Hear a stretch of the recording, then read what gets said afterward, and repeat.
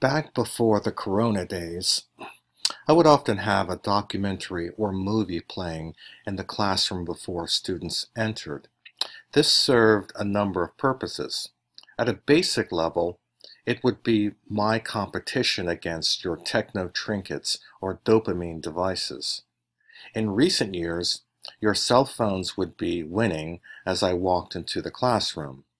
In any case, at the level of education, a movie or documentary often provided a topic for initial discussion before the scheduled lecture. On another level, a movie or documentary can provide an idea for your thing or your thingdom. Besides the religious themes found in many movies, the very nature of movies is religious. Movies, like religions, create worlds. Oh, the J, R, and F stands for the Journal of Religion and Film, if any of you are fascinated with the connection.